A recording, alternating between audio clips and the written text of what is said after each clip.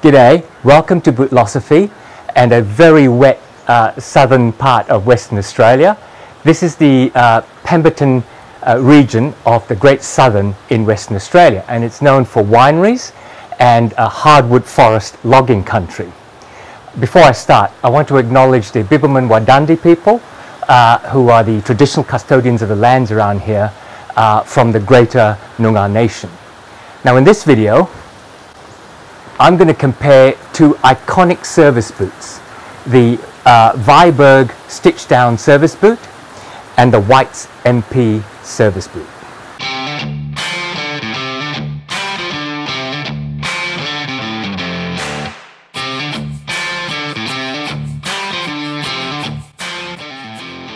So the premise of this video is a comparison. It's not really a battle, it's a comparison between these two iconic service boots. On my left is the Viberg Stitchdown Service Boot from Canadian bootmaking company Viberg. On my right is the White's MP Service Boot. This one is this version is called the Sherman. Both are iconic in the sense that they go after the quite clearly sort of World War II vibe in terms of service boots at the military war. And I'll talk a little bit about that soon. They come from intergenerational companies. White's, for example, started in the 1880s, I believe, during the US Civil War, and eventually moved from sort of the eastern states in the US across to the Pacific Northwest. And their history across the years has been to make logging boots and other kinds of forestry work boots, as well as firefighter boots for those who parachute into wildfires in the Pacific Northwest and other areas. Viberg have a similar history. I don't think they're quite as old. They're, I think, into the fourth generation of ownership. And they also come from a history of making work boots and firefighter boots from the 20s and 30s and so on. How have they evolved, and how do they compare as service boots and boot makers? Let's take a look at that by looking at each boot in turn. So I'll start with the Viberg service boot. Now you can say this is the granddaddy of the recent service boot trends, the Americana heritage service boot trend that started in the 2000s and then really caught on in the 2010s when people like Thursday Boots came on with the Captain boot, and then quickly followed by Grant Stone and their service boots, Parkhurst and their Allen and Richmond service boots, even people like Alan Edmonds rebirthed their Higgin Mill service boots. Wolverine 1000 Mile boots got rebirthed in this trend that was started by the service boot Americana frenzy.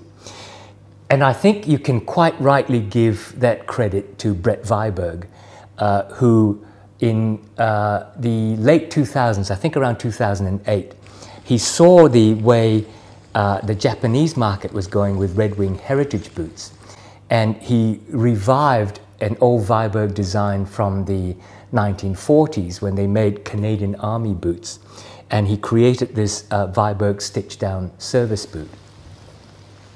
So much so that Stitchdown Service Boot has been trademarked by Viberg.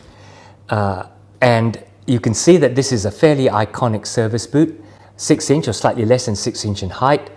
It has a toe cap, although they also come in plain toe models.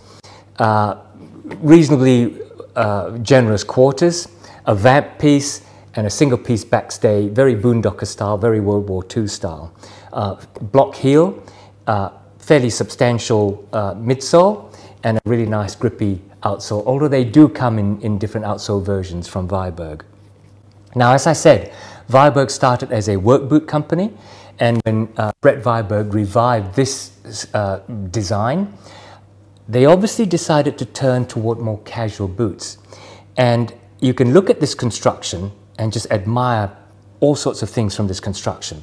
Firstly, the clicking, which is the choice of leather selection in all Viberg boots, is just incredible. You don't see a bad piece of leather anywhere. You don't see any kind of grain losing itself other than the normal sort of creasing you see in wear.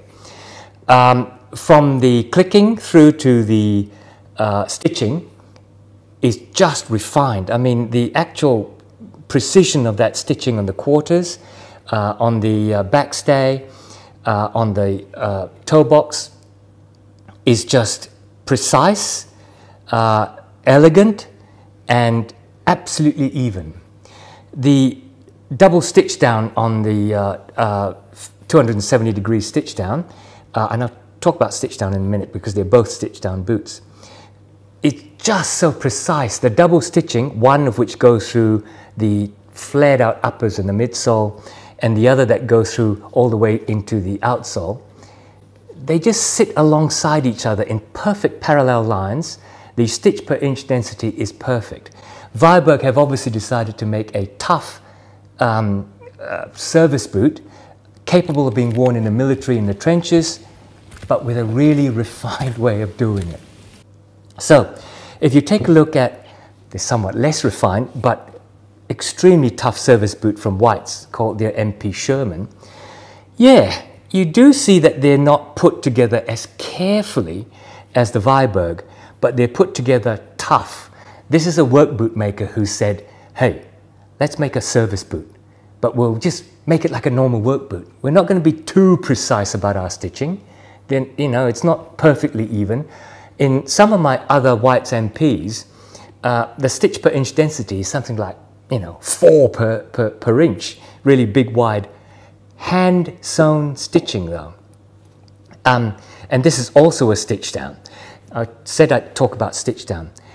Unlike Goodyear welting, where the uppers are turned in and the inside of the uppers are sewn to the insole, and then the outside through the welt is sewn to the sole construction through the welt, stitch down construction flares the uppers out and then stitches them directly to the midsole. So in both cases, in this case you get a double stitch down directly to the midsole. In this case you get a single stitch down rolled welt, and I'll tell you about the rolled welt. I think Whites are the only people who do this. The rolled welt is where they flare the uppers out as in a normal stitch down, but what they then do is they get another piece of the same leather as the uppers, in this case Horween's Chrome Excel. They stitch that to the uppers and then roll it out and then stitch that down. And that's why you get this bubble gummy kind of storm welty kind of look around there. And that's why when you look at the sides, you actually see 2 layers of uppers leather and then the midsole. Super tough construction, as I've said, a little less elegant, but the ideal service boot. I mean, I think if you looked at that, you'd say, oh, okay, I can see where Thursday Captains come from. You can say, all right, I'm pretty sure that's where the genesis of the Parkhurst Richmond boot comes from. And if you look at any other service boot with a cap toe, you go, okay, I think that's where that came from. Quite obviously, a military style boot made by a good, tough work boot maker. In terms of comfort and sizing, Viberg uses the UK sizing model. So go and have a look at my Viberg review to check out what sizing is in the Viberg boot compared to your US sizing, because they do use UK size numbers. In terms of sizing for the Sherman, this is the MP last, which is a modified Barry last, and it is a slightly strange last. It's actually longer than the size says it is, but it has a sort of cigar-shaped kind of last, so extremely comfortable. But when you first put it on, you think, I have long feet. But it's not that you buy them too long. You have the right, requisite sort of thumb's width along the front. In terms of comfort, the arch support on these are amazing. They have a leather shank. The entire sort of arch area is built up with layers of leather to sort of build it up into your arch. It's tucked in here, so you kind of cantilever this bit of leather, which pulls your arch up to give you fantastic support. The Viberg, as solidly built, is perhaps not as comfortable under the arch. It doesn't have that that push-up of layers of leather pushing you up, although it does have this sort of similar cantilever type of approach to it. The leathers used, in this case, is Horween's Natural Chrome XL. When it first comes, it's a very light honey brown, and it's now obviously become quite a dark brown through just the oils on my hands, through one conditioning with Venetian shoe cream, and through, would you believe it or not, sun tanning, because if you walk around in the sun, these actually get darker. This is from C.F. Stead in England. Charles F. Stead produced this cullata leather. It is a bovine leather, not horse. Cullata is the piece of the animal where it comes from, not the animal itself, and it's from the hind quarters. Very tough leather compared to this soft, sort of moldable leather. It's quite a tough, very, very sturdy feeling leather when you put it on. In terms of comfort, I'm not sure I can separate the two. I would perhaps maybe pull out the MP boots being slightly ahead because of that arch support factor. So in summary, not so much a battle of the service boots, but a comparison of these two iconic models. Two of my favorite boots, I think. This is obviously my Grail boot. If you followed my videos, you know. And this is really, if it's not a Grail boot, it's something that you desire once you start collecting boots. So that's it. I hope you like this slightly quirky video, and if you do, click on like, it'll really help me out. And if you're not subscribed, don't forget to click on the subscribe button, because YouTube will then bring more of these videos across to you about boot comparisons, boot reviews, and so on. And I have a lot more to come. So click on subscribe, and you take care, and I'll see you in my next video.